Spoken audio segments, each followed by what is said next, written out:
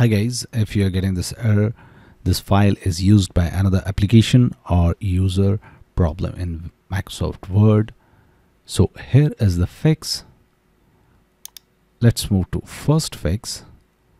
What you have to do, you have to just search %temp% in the search box. Now click on the search result and you'll reach here in the temp folder. Just select all the files and then delete them. Okay, right click and delete them, or shift delete them. Just click on continue.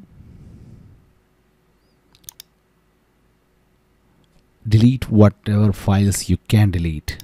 If you cannot delete, just skip them. Okay, now there will be some files which you cannot delete. Leave them. Now try again and your problem will be fixed.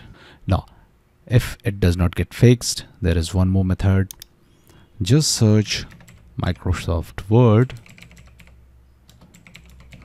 in the search box.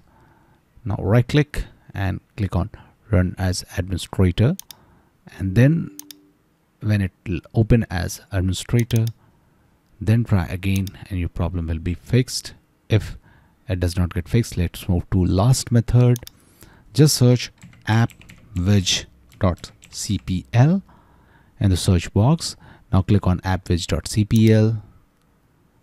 Now once you reach here, just locate your Office. Okay, so this is my Office version. Just locate it.